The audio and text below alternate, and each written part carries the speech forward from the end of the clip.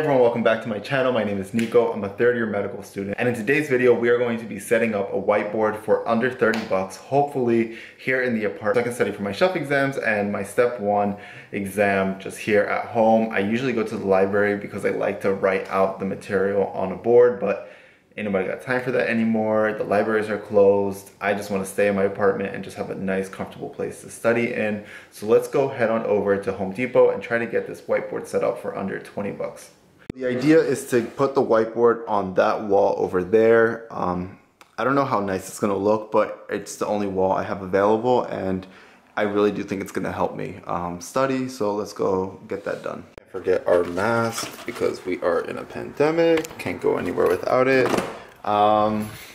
Say goodbye to the dog and let's go. All right, so we are on our way to Home Depot. Hopefully we can get this set up today.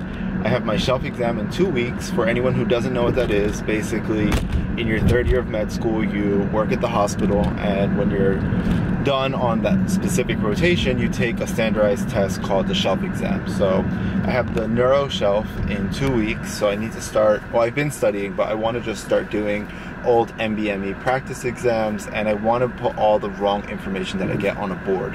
I just feel like studying on a whiteboard is more interactive than just sitting down writing on a piece of paper.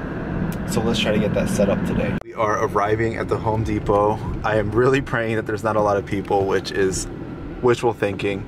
I just don't want to wait in a huge line, especially with Corona. There's like a line to get inside sometimes, but hopefully it's not too bad. Okay, so I got my mask on and I am ready to get this whiteboard. I am praying that it doesn't take too long to do it because I'm not trying to spend my whole day at Home Depot. Okay guys, so you're gonna want to find this thing right here, decorative panel board, white panel board, $13. I like to find one that doesn't have all these chips and that are broken, so try to get one that's under all of this, and then we're gonna bring it to the cutting center where they're gonna cut it to whatever size you want.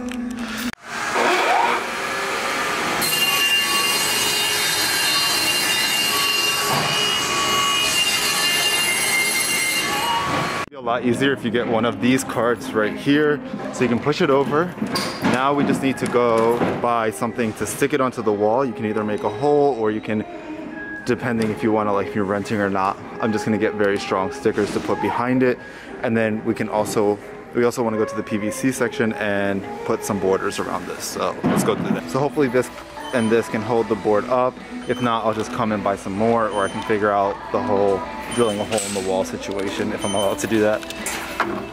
Give this a better look, like a finishing look. We do want to put on some type of like border around it, so we can get that over here where it says molding.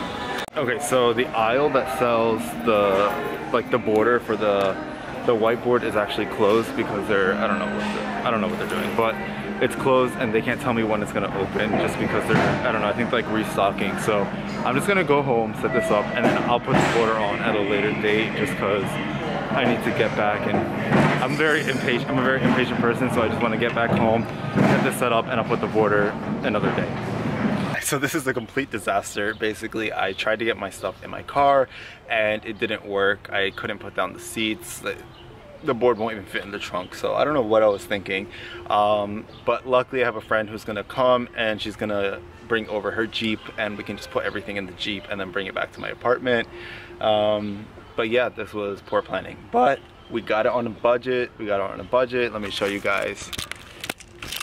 So the board itself was 13 something, right? I showed you guys, so like $14, and then the stickers were about $6 each, so it really didn't come out to a lot. And I do want to buy the borders for the whiteboard, so as you can see, it bends pretty easily. So if you put those borders around there, it'll just protect the board, and it will just look nicer overall. Got the whiteboard here, so I actually wish I had cut it a foot down to make it more rectangular as opposed to square, but let's see how it looks once it's up. I wish I had bought in a few more, but we're gonna try to stick this on. Basically I put one side sticking to the whiteboard and then the other side that's gonna stick to the wall.